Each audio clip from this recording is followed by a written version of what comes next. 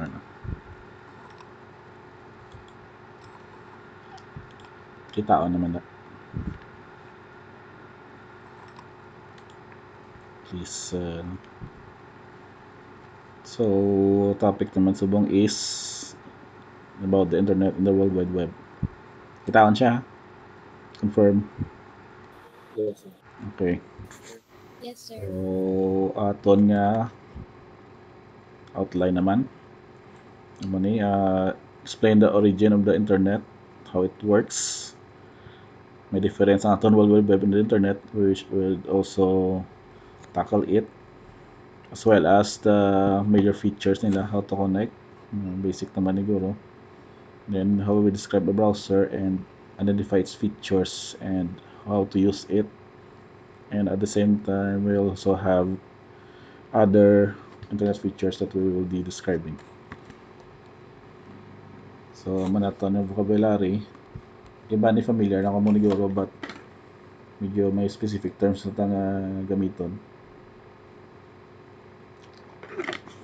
Yung mga address bar, browser, domain name na mga given naman yung homepage. But having also host computer, no, nodes, hyperlinking using the HTML or the hypertext markup language. Also the hypertext transfer protocol or the HTTP. The internet service provider, ang aton may mga globe na mga mano sila. Online service provider protocol, the TCP/IP or the transmission control protocol or the internet protocol for short, and the URL, the uniform resource locator. And we also have the term Web 2.0, the World Wide Web, of course, and web page. So the internet has evolved. Balik naman tayo nato about sa networks, no? The ARPANET, the development of the ARPANET in the 1960s by the United States of Defense.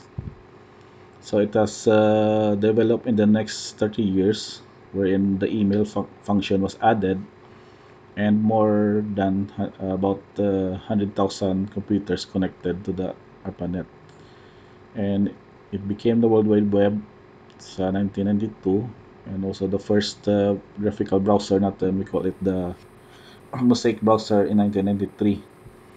So it also made an impact in society up to now, and one of the relevant impact na from 70% of all Americans that uses the internet in 2007, siguro subong almost tanan siguro sila to gamit. And also the same with us na sa Philippines and other countries na lang that are connected to the internet. So basically, define naman to kagina, no, about the linking of networks. We call it the international network. Shortcut niya na is the internet. So it links networks and computers across the world, and we use the term interoperability. So it will ability to make the models of computers able to communicate with each other to this international network. So we use the TCP/IP or the Transmission Control Protocol as a standard program for transmitting data. And also we use the domain name as an identity term to identify a site on the internet. So World Wide Web is given as a subset in applications that make use of the internet. And in 1990 was introduced the HTTP, or the Hypertext Transfer Protocol, which allow computers to communicate with hypertext documents. Then these hypertext documents are developed using this hypertext markup language, which is the basic format of web pages. So this is our first Mosaic browser na 1993. Pag introduce ni sa public, nagdamo, it increased the internet usage dramatically after having this Mosaic as the first graphical browser. And defining the web protocol. So isa man example na to sa dalom. It defines how pages are transmitted to a computer to be in between computers. So we call it as a web page address or the URL. So its formal term niya is Uniform Resource Locator, and ang web page address ang aton ning common term. So in this format, the first part of the address is the HTTP. Maning sa example na HTTP, but today we use HTTPS because that is the secured version of the hypertext transfer protocol. And the second part also identifies the domain name. So this is the domain name in this example in above is monionmag.com. Itong example sa dalawang is Google. So ang extension identifier na is com, which is short for commercial. We also have other extension like edu for education, .org for organization, .gov for government, mga mana. So we use it as a extension identifier sa aton nga domain name. But on the back part, this is the domain name address, no, but when you open sa isa ka website sa ila, example sa web hosting a website, they uses IP address lang, IP address of that specific host website to identify your website. So basically after mo magbakal sa web host ang imo nga hosting plan mo, you also buy the domain name to custom nga imo ngalan sa imo nga brand or company mo. Then so we use the web protocol, no, to how pages are formatted and displayed to users. So an hypertext is a text-based link to other documents, and we use it a link or hyperlink. That is our general term. Then we have a web page as a text page coded with an HTML markup tags.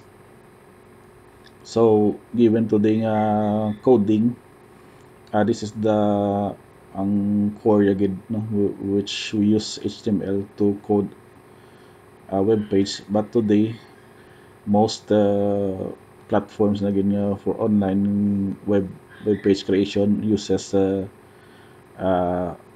user interface friendly platforms like for example Word. May the same na silang identity sa isa ka Word sa identifying sang aton nga identifying and also creating our web page. I will discuss ko na later on kung ma-demo na ko ni isa ka parts ng isa ka blog. Okay, so when access the internet, we have the basic steps, no, but sa aton subong niya is you can just basically access them using our modem. So mag-connect mo sa modem, or kung mag new connection ka ba, for example sa inyo balay na ang ISP nyo ng provider nyo mamuna sa mag-set up sang connection. But later on, you'll just connect it through basic lang, no? Just log in to your account and then press connect. But the core steps here is having simply local area network. This is connected to your limited geographical area, but you use a modem or a direct cable to the network to be able to access the internet. So we use the network interface card. Amon pa rin na sa aton ng mga basic addition naman kung mabaka sa sa system unit or computer via cable or wifi. Tapos amo na dayon maka-connect ka na by either using the ISP, no, the internet service provider, or the OSP, or the WISP, or the wireless internet service provider. So mostly ibang install na sila software beforehand, or you access a browser, no, access a browser na browser ba specific address na gid sa ilang provider. Example, for PLDT, you access the specific IP nga makalagin ka sa admin sang inyong connection, and then you provide your account details nga i-login mo, and then you press the connect button. So after connecting the software, usually you install browser like Chrome But most OS subong has ano naman browser included. Like sa bag-o subong is ang MS ano na ang Edge na subong before Internet Explorer na ginagamit. But then depende man sa imo kung may preferred ka nga browser nga mas favorable nga makagamit ka or sa output mo nga mas maging productive ka. So you use that browser to download that specific browser that you want. So by definition naman yung ato nga browser, software program that you use to retrieve documents to access and display pages and files from the web. So these are the 5 commonly used browsers in the current, no? Pero ang IE ni sila na replace na ni subong sa Edge. And we have Safari browser. No? This is Chrome, Opera, and Firefox. What I usually use, so for comparison man akon Chrome with then followed by Firefox. But before early on sa mga web development page ko pa, I use at least 4 for this, so I can ma-compare mo ang output bising isa ka website on how it will look like sa mga browser.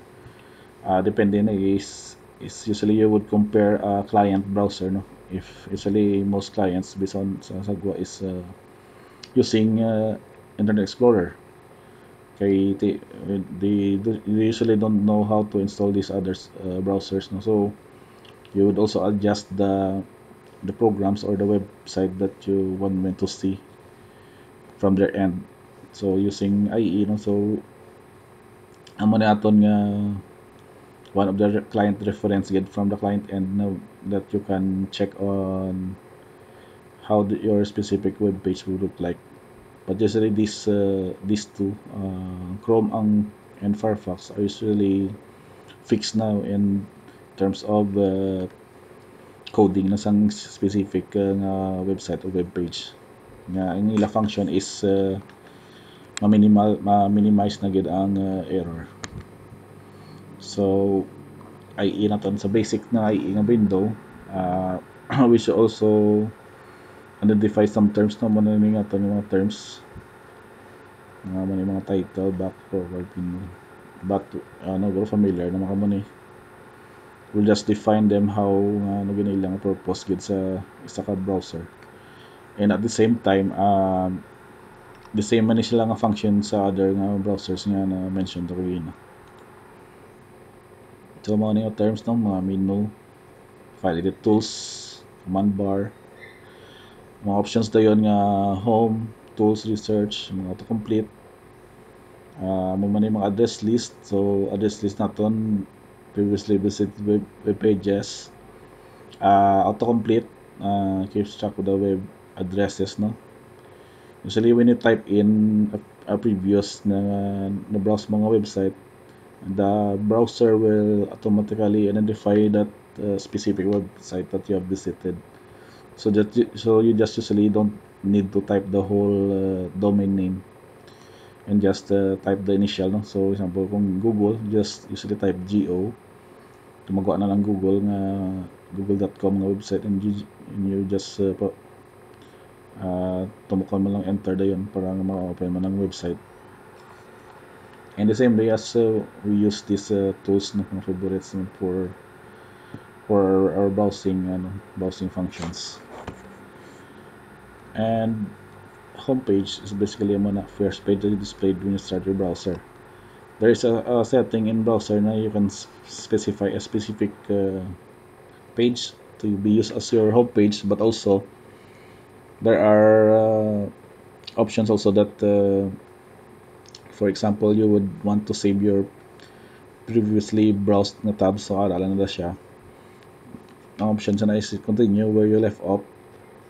So usually mo nang when open the browser again, you can check the settings nga it will continue to open the batch of tabs that you have used in your previous session.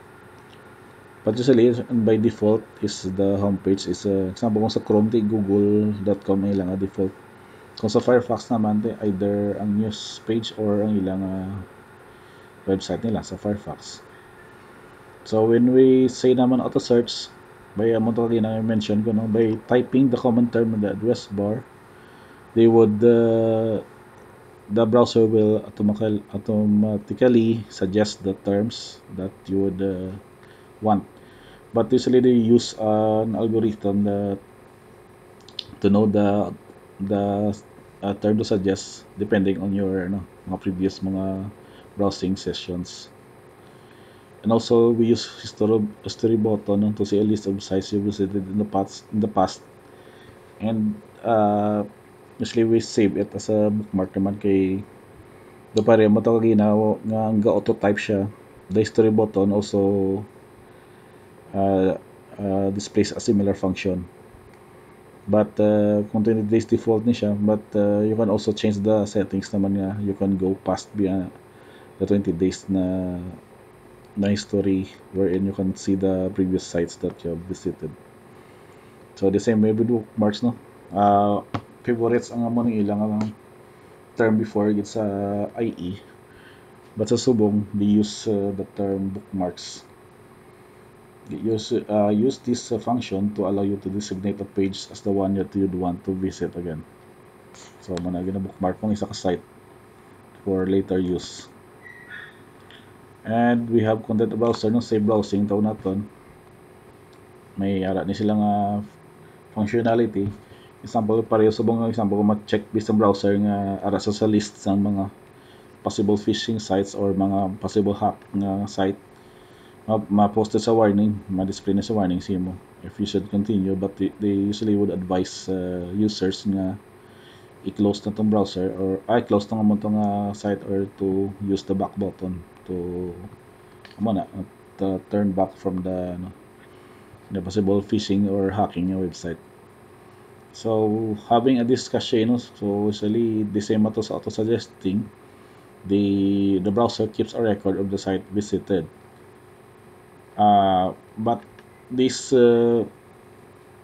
cache function is usually more on the offline side sa kay or it will store whatever content that at that session nga pag-browse mo sa website, pero at the same time after example nag-disconnect but you'd want to visit the site again, may this kasi information na siya nga i-display para sa imo. Pero as nga kung dynamic na gid ang amo nga website, for example, ang disk cache as long as you connected automatically ga update na siya. But it is more of though minimal na gid siya. Kaya ang purpose gid is to keep this record so that kung mag-visit ka naman sa amo nga website, it will just automatically load the mga default nga mga information or default na data nga na-store niya. So copy paste the information or waves or basically it's just let's say copying or saving a Word or Excel document. So amo ni saving a web page, simply man you could use Control S or file save as. It will now display the save web page dialog box. So this is the basic dialog box nila, no? You can see in the left ang mga links, favorite links, then the folders. Then as you click on the left, ma-display din sa isang list ng folders sa right. So sa mga example, downloads, sa downloads folder siya. And then you type the file name.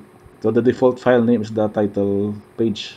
That means the title of the web page. So you can change it sa imong gusto. Then save the type as web page complete by that HTML niya nga file extension. Then you click save. So man usually basic na nila or para for easy loading gid sang info, no, wherein you can also access it even if you are offline. So you basically just browse the page, Control S ang function sa keyboard para mag-save, para mag-open sang save web page nga dialog box. So the same time download man no. So download means transfer from a web server to from another computer on the internet to your computer. So saving and downloading are basically similar terms mo natin. Okay, so the other internet features that we have are four of these, na four pa lang. So our blog is a web blogging. So blog for short. It's a web page that serves as a publicly accessible journal. Do amo ni ato nga do public ano. So kung before you can have it as a list of articles no or pwede man nga personal journal mo, for example video sort of an online diary. So at the same function na subong ginimo ina ni subong iba na do ano for commercial nga testimonials, or you can just say you would write about mga travel nila, mga products, or any restaurant bina-visit nila. You can also post them on your blog. Or later on, ay nag-record ng to nga video about how current blog na feature kung iyang function makita subong sa aton nga kung how naton ni magamit sa aton nga as a personal nga journal, or basically for anything that you would want as a page na you can write articles. So we also have chat room no. The chat room is real-time chat with another user or group of users. So aton subong Facebook Messenger, that is a basic example of a chat room. So subong hindi not only that we use chat room from the PC or laptop, but also from our mobile phones as well, using the app versions. Then for the email, the shortcut term for the electronic mail is also the most basic popular services na ginaton of having the internet. So we use emails to communicate, but usually we have features naman siya nga having attached mga files, mga other nga mga protocols or links na pwede natin mabutang sa aton email. And we also have the file transfer protocol, internet standard for uploading and downloading files. That is the FTP naton. We can also use softwares like FileZilla to upload files. But I usually use this from example from my clients, and we access the back end of a website. Then we use FTP. We can use FTP function to browse to that file para nga example kung may changes ka mo kinahanglan sa isa ka website, or you would want to add a plugin or a feature from the current website, then you use FTP to access its backend and to upload your needed files. Then instant messaging, communication in real time with online friends, the same as a Facebook Messenger. Instant messaging usually one-on-one or a group of persons. But sa chat room usually, kung chat room the same no, though Facebook chat man sa example will have a group of people, but can also the same group of people lang di mo sila friends or mga colleagues mo lang sila or any other associates. Then we also have a mailing list. So mailing list is a group of people with shared interests, wherein we also have this nga kung mailing list ka sa for example sa inyo company blog or sa company website nyo, they can have it function there na kung gusto nila add their name sa ilang mailing list for more information o shared interest nila, they can just input their email and the name there on that mailing list. So later on pwede sila padala sila sang information or news para sa from your company to your customers or for this group of people with shared interest with your service or company. And then we have the news group as a discussion forum, a bulletin board for the dedicated topic. Before we have forums, mga usually ara pa man subong mga forum nga mga accessible naton, but FB groups sa mga do uso na gid Facebook group, and also we also have Reddit threads or mga other nga mga naging popular na nga discussion forum na ton nga mga websites nga available na ton sa our access diri. And online conferencing, parehistong Google Meet is our examples of online conferencing virtual meetings. So the VoIP, using internet connection instead of telephone line, we use it to call other people. For best listening example is kung sa messenger makita mo na may call function yan na. So that is one example nga nagka voice over IP ka na nga calling using the call function via the internet connection. So to summarize, these are the terms na na-discuss natin din, no? No one person or organization can claim credit for creating the internet. But it basically trace the origin na sa sa US Department of Defense, but they cannot specifically claim that they are the person or organization that created it. So the additional name natin is ARPANET, then developed natin as Mosaic as the first graphical interface, and the connection natin, no, by a connection by a local area network and internet network interface card, or we use this card for Wi-Fi connection to our school or business or other organization. And then the types of internet connections that we have identified sa modem natin naman the usual yung telephone line and modem, the DSL, cable, wireless, sa mga fiber optics for the example natin ng mga fiber ng mga gina-offer subong sa natin nga mga sikat natin yung service providers. And connecting to internet is telecommunication software and browser for the connection. So again, the interoperability or brands and models that makes the computers can communicate with each other, and we use as protocol as a standard format for transferring data between devices.